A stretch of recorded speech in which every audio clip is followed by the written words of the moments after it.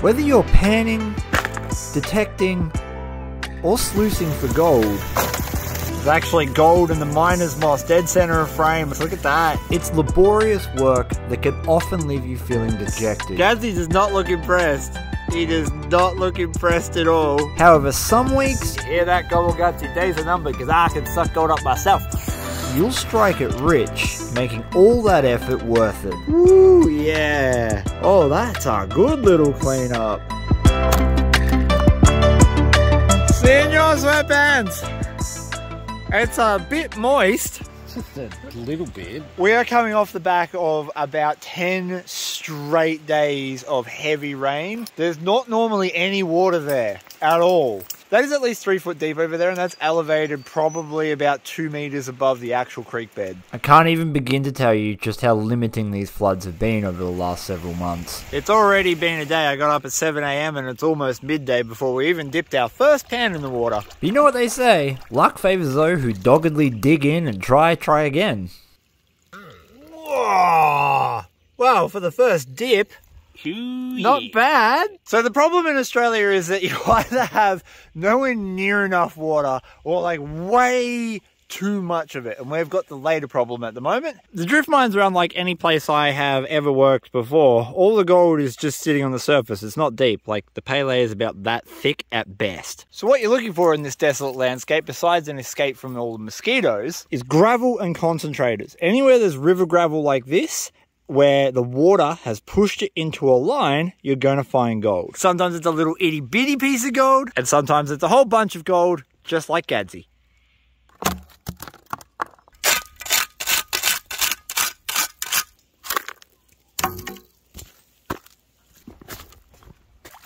Ah! Mosquito in my ear. That would not be the last mosquito in my ear. Yep. Oh, nowhere near as good. But we got gold. That's the main thing.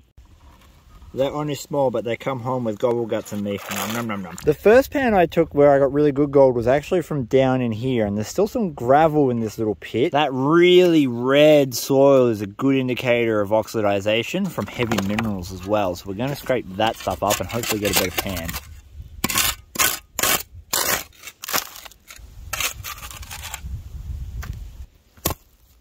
Like a sir! Gold's funny like that. Move a couple of centimeters and you can go from getting a few specks to getting a whole lot of specks. Honestly, this one doesn't look much better, but hey, we tried, right? Alright, come on, big bucks. Oh, actually there's a heap of fine gold at the top there. Maybe. A shotgun pellet? Whoa! Yeah! Yep, scraping up the leftovers and we got good gold. See, it's not about the size of your shovel, it's about where you stick it. Got fantastic gold where the big gravels are packed up. We got okay flour gold back here, but it's not worth chasing. And I just got a pan of reasonably good flour gold from this section.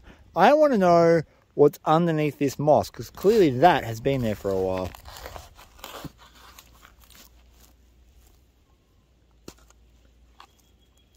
So I literally just cut plugs out so we can put these pieces of moss back in the hole, and that way all that keeps growing.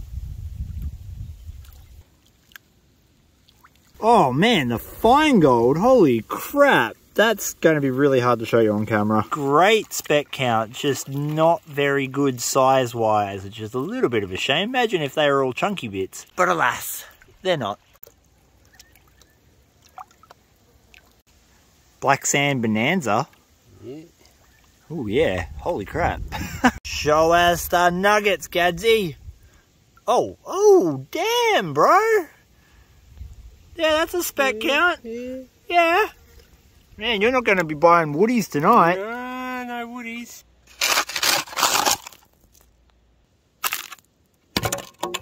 This pan is pure speculation because there was no big river gravels with it, which is usually what we go for, but you never know.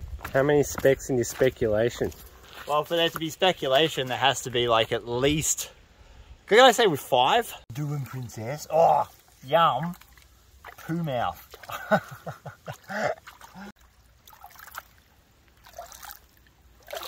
Oh, fine gold. Oh yeah. Yeah. Oh yeah. Yeah.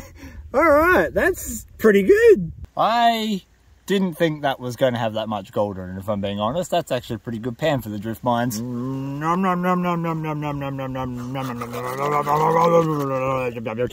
He's never watched Harry Potter, for all the Pottermore fans out there. Judge him harshly. No, don't judge me. You're a prospector, Chris. I'm a prospector. Yes, Chris. Your parents were great prospectors. They were murdered. Murdered?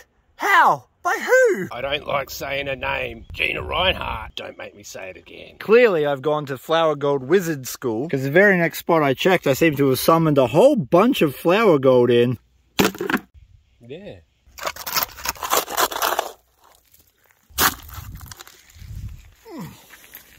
Ooh, black sand.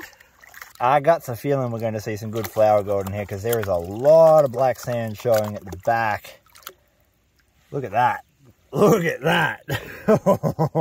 That is a fat line of black sand. When in doubt, rapid tap. I haven't even started washing it back, and there'd be at least 30 to 40 specks of flower gold up there. Oh my God, look at the flower gold.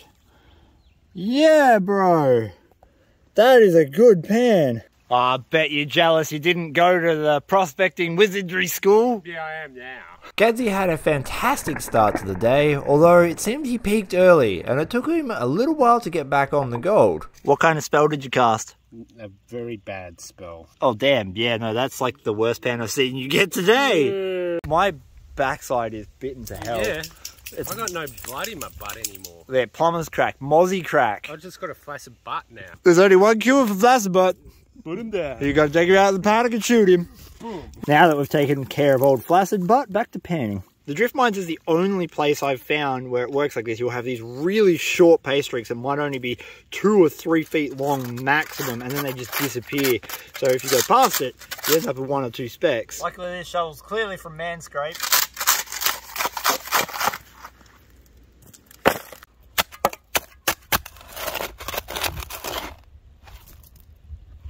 Attending the Hogwarts School of Mining is quite labour intensive. We've been at this for a number of hours, so this is going to be my last pan for the day, so I can go rest my old wizard back. You're a broken miner, Chris.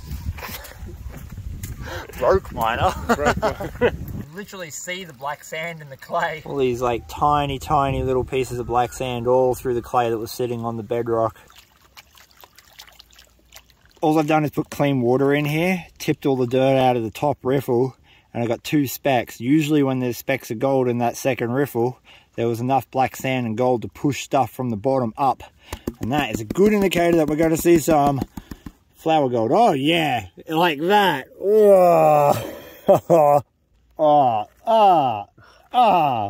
Yeah, bro. Yeah. Considering we were going to go high banking because we've got a really rich spot to do, and we ended up panning, I think I've had a pretty successful day. I didn't do too many pans in the time that I was here, and you can see the thick cassiterite, which is exactly why I use a miller table. So until I get this home and on the miller table, this is the best view I can give you of the gold I managed to recover out here. Very fine, but lots of it. Did you have any success gold panning today? Seen your sweatpants? They're nice. That's practically a Reedy Creek nugget, that. Yeah. Look at the size of that thing. But before long, it was time to head home and rest our weary bones, ready for tomorrow's high banking session. Because we were both praying that the water was going to drop overnight. How moist has this weather been? The moistest weather ever. So it's day 2, and we're hoping to high bank. We're going to see if the water's down. It's down! Yeah! It's down! Ah! Same exact spot we showed you yesterday, and this is what it looks like. Hell yes! Creek Jesus! Ah! We were praying all night to the gold gods that the water will have dropped, because, man, we need to fix this gold fever. Yeah. All we had to do was get the high banker out of the car and the pump running. This side channel here has always been really productive for us, and we've never had an opportunity to work all of it. Well, that's right, a pump with an on switch. If you know, you've been following the channel for a while. First go! Yeah! A massive thank you to everyone on Spud Engineering who helped me solve the problems with this pump. I can get it to turn on straight away. Spud Engineering is my other channel. I have exclusive content as well as some re-uploads. Link in description. Gadsy's been working very diligently to do some test panning to try and define the main pay streak, but we've found gold basically over this whole lot, so Lord willing, as long as we pump through quantity into this beast, we should get some good gold.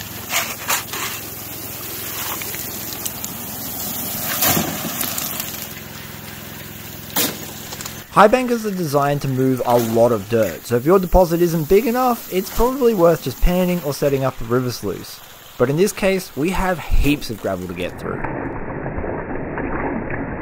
We've been at this for 5 minutes and just look at how much dirt we've already processed.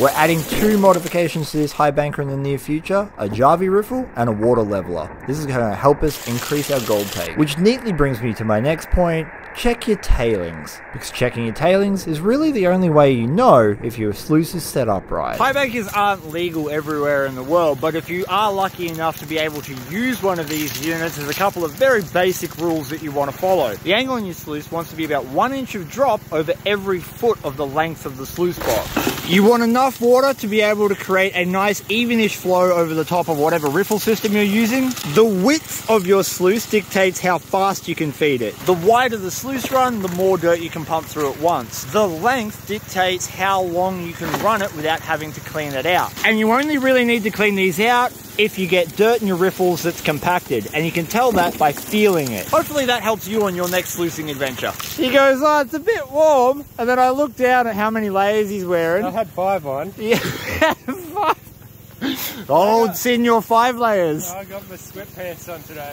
I'd argue that sweating is a good indication that you're working hard. We've only been running for maybe 15 or 20 minutes and we've moved a whole bunch of dirt. We're going to have a quick sneaky look. Look at the black sand.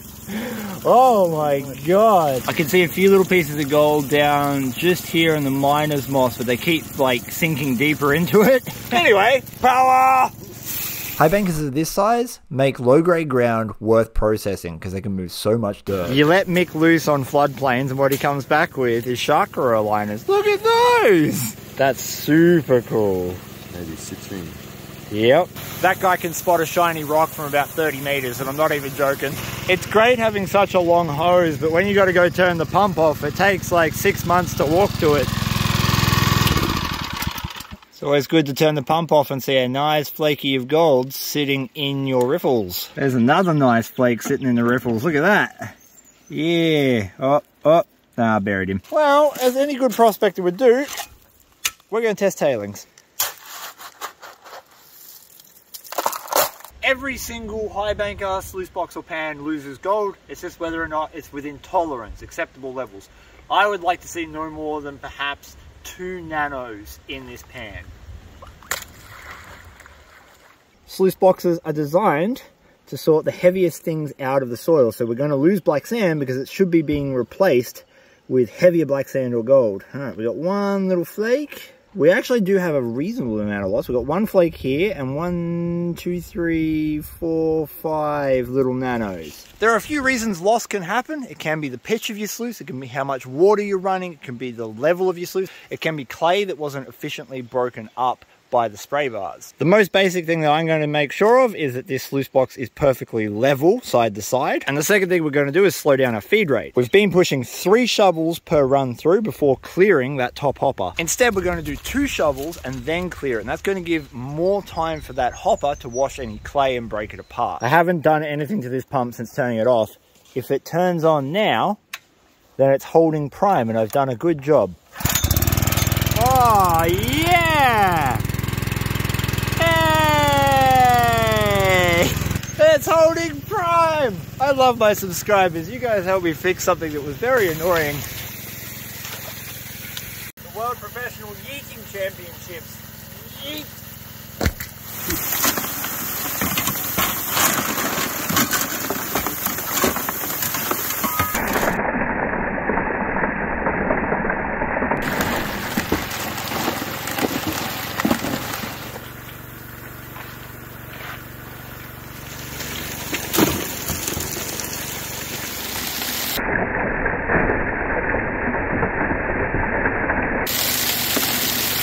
We're gonna have to do a clean out because the riffles are packing with black sand. Like packing real freaking hard. That is ridiculous.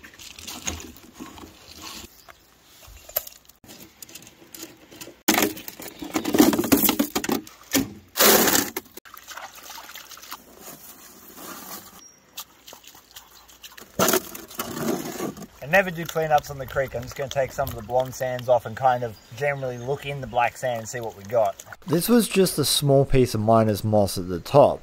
I wouldn't know how much gold we'd got till I got home and run it over the miller table. We're not going to know until we run this over the miller table. Very difficult to separate this stuff. That's a good little light of gold. That's a nice flake there too, look at that. There is no physical way of us knowing on the creek how much gold we've got in total. This was only the miner's moss at the very top of the sluice box.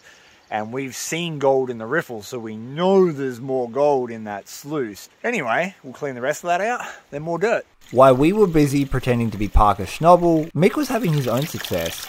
How many pans did you do? 8 all up. 8? Yeah, starry night. 8 pans? 8. That is looking very healthy. 8 pans. I mean, this might start a gold rush, but 8 pans from Reedy Creek after floods, that's pretty good. There's one of Senior Sweatpants' shovels. Just one shovel. Look at that. Gadsy! Yeah! To work!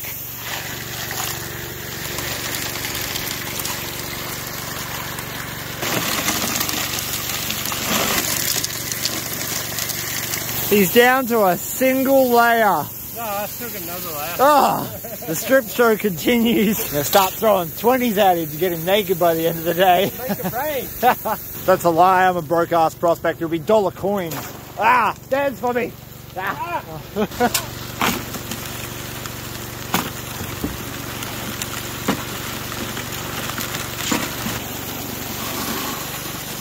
Oh man, yeah, we are getting a bunch of black sands. Gadsy, I'm gonna make a prediction. Steak and mid-shelf or above whiskey. Whoa. Power! Gadsy took that statement quite literally. Oh, that's those mountain muscles, man. That thing's got to weigh like at least half as much as you. Yeah. Yeah, we've been mining egg pellet. Got a few nice flakes of gold sitting there. Hi boys. The bullet can go in here. We've been at this for about 2 hours and we've pretty well done that little side channel. So we're going to clean out and then we're going to turn around and work this section, which we know has really good gold from our test panning in previous session. And we're going to see how much was in the top piece of miner's moss.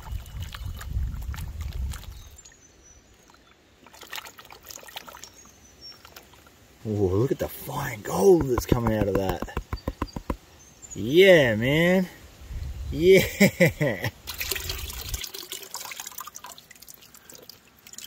There's gold all through that. I'm always behind the other two in finding crystals, but I just found one. All that, ladies and gentlemen, is a smoky quartz. It's a bit smashed to hell, but I'll take it. As ambitious as I was when I said we're going to set up over there, I've got pretty severe post-COVID stuff going on right now, so we're going to reclimate the ground and then head home. We got to dig the high banker out. He ain't moving. Reclamating's pretty straightforward. Just make sure everything goes back where it was. Reclamation's super important, even though we're on a floodplain, so this would all get washed away anyway the very next flood. But we don't want to leave a big pile of gravel, so we've just taken all the gravel and flattened it back out over the area that we took it. And the very next time it floods, that'll settle everything in here, and it will look like no one was ever even here. But it was time for home. Whiskey, steak, and preparing the metal detector for a hard rock mine. Senior Sweatpants up there and myself have walked all the way up one time because I accidentally lost 3 gold nuggets in a container somewhere out in the bush. Can't find it, but the gold gods have seen fit to bless me with a few more nuggets. Both of these rocks here have beautiful signals in them. Have a listen. I will be putting these through the dolly pot at home, but I've got another signal on the ground. I would be willing to bet Fern's next dinner that is going to be another gold specimen. Now, I am working right next to a mine. This is the waste rock. When the miners took the main vein out, there are a lot of little reefs that go off to each side. And the miners, generally speaking, either didn't see them or they weren't rich enough for them to worry about, so they became part of the waste rock, and that's why we're finding gold in these piles. And what you're going to find is gold in these piles comes in layers. You might hit a layer that's 2 or 3 inches thick from them dumping a cart of waste rock ore out. In that one cart, there might have been several pieces that get scattered across that layer before it gets covered up by other layers of rock that may not have gold in it. Somewhere here. Scoop. First scoop. All right. If it's in this rock, it's a specimen. Number 3. Well, I lost 3 nuggets, and now I've found 3. Do the gold gods see fit to bless me with a 4th? I don't know. That seems a bit unfair, but we'll find out, won't we? All right. This quartz, that gravelly layer, that's where it seems to be hiding. Oh, if I could show you how steep this actually was, you'd understand why I'm making all kinds of funny old man noises. I reckon it's that bit of quartz. I reckon it's that. Fernie, bless. Thank you. Whoa, that's a good one too. I don't have a mouth big enough to spit on that, so you're all lucky. It just goes into Fern's food. Oh yeah, the 6,000's telling me there's more in the ground. Gadsy just swore at me. It's not all bad, Gadsy. It's against the law, Chris. That is the gold tone on a 6,000. Well, that's a lie. It could be a bit of lead. It's not. It's not lead. I'll guarantee it. Scope. Very loud now, though. Which makes me think it might be a bit of lead. This one? No. This one? No. This one? No. This one? No. Well, it can only be that. That's all that's in my scoop. When everything's covered in dirt like this, it's real difficult to spot the gold. Ooh! That's a tasty little bit. Yeah! Oh, Gadsy, come back, I love you! Gadsy wasn't impressed. I can spit on this one. No apologies at all if you don't like it. Big cover, not my problem. There we go, we can actually see a little bit of gold. Yeah, boy! Nice! I just pulled another one out, and there is a nice bit of gold right on the end there. And we've got Senior Sweatpants out here with the STC on a brand new mullet pile. It's never been detected if you don't find gold in that, boy. When you get onto these kind of layers, you don't want to take off like that much dirt. You want to take off that much dirt and then detect everything you took off plus all the new stuff, because the orientation of very fine gold ore is everything. You might not get a signal if you go over this rock and there's only a little bit of gold on the underside, but when you accidentally flip it from pulling back, you might actually hit that target. So a little bit at a time. All right, we have a signal.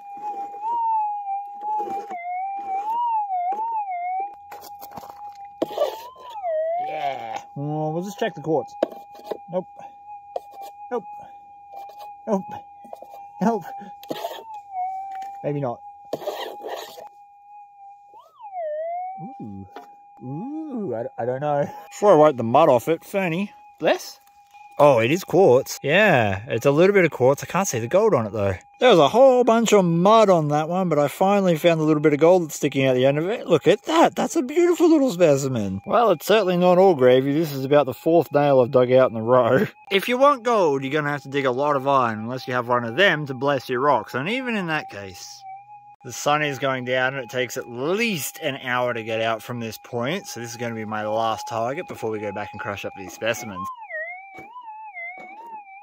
Maybe. I think it might be steel, but maybe. It's not steep at all. Ah, yes. The very tip of a nail. Anyway, to home. Whoa, it's so stable. Oh, Jesus. Seems to be the remoter you go, the more gold you find. That doesn't make the walk in or out any easier.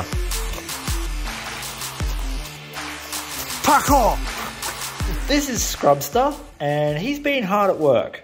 Cleaning all the gold ore I found with the 6000 today. That was the beautiful little nugget that I pulled out that was extremely loud. He polished up to almost nothing but gold, so that's not going in the dolly pot. It took me a little while to spot the gold hanging out with the ironstone in this specimen, but I'm glad that I'm seeing even more as I go through them. And once I got the mud off the rest of them, a couple of them showed us nice little boogers of gold. Look at this rather cute dolly pot a mate gave me. Right, I think we'll start with the small ones first.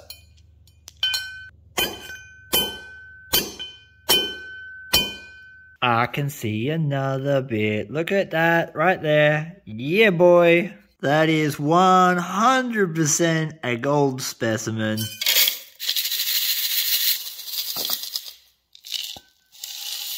I've just spotted another one. Look at that. Oh, wow. This is really pretty gold. It's super bright. That's unreal. It looks almost like foil. Say hello to my chunky friend, the dolly pot. That is really hard quartz. Probably one of the hardest pieces of silica I have ever had to try to break open. That was brutal. Okay, I've been trying for like a solid 15 minutes and I am getting nowhere. So we're gonna attack this tomorrow morning when I can use my bigger pot. It's the next day and I've been doing a lot of reading about what makes quartz pink. And apparently it's trace amounts of magnesium, titanium, and iron, which might explain why this stuff is so damn hard.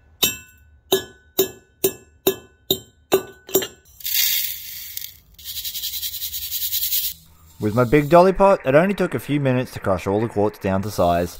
Releasing the gold, making me happy. I've got all of the quartz down to that size now, and I don't think it's really going to be worth my time and effort crushing the remainder of it to powder, considering most of it is under 50 mesh. This is the best bit. We're going to see how much gold we got. We know we got a few nice chunks. How much fine gold came out with it? Simply add water to make it bubble.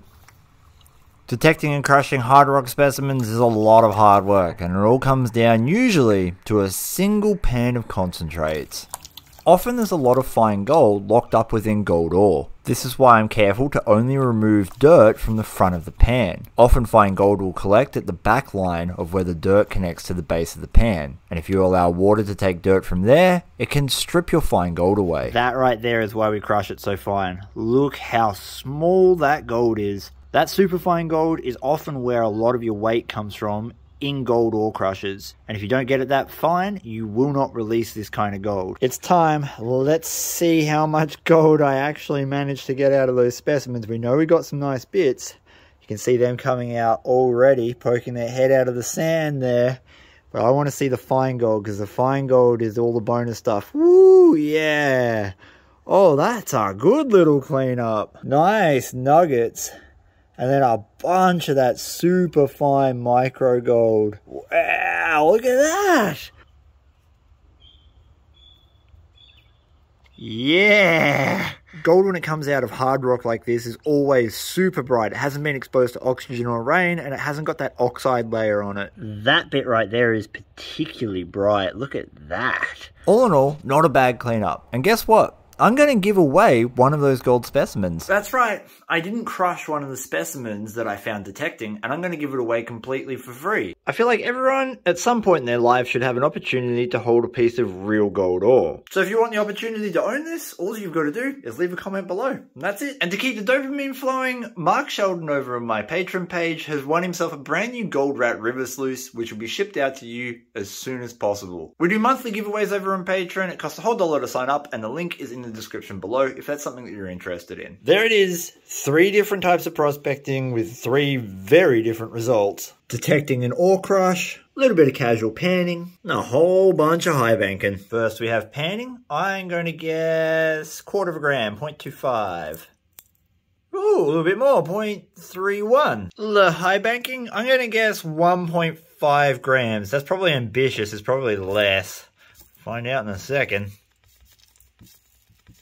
Oh no, not too far off, 1.06. And finally, our little detecting session, hopefully a gram. There's some nice big chunks in there.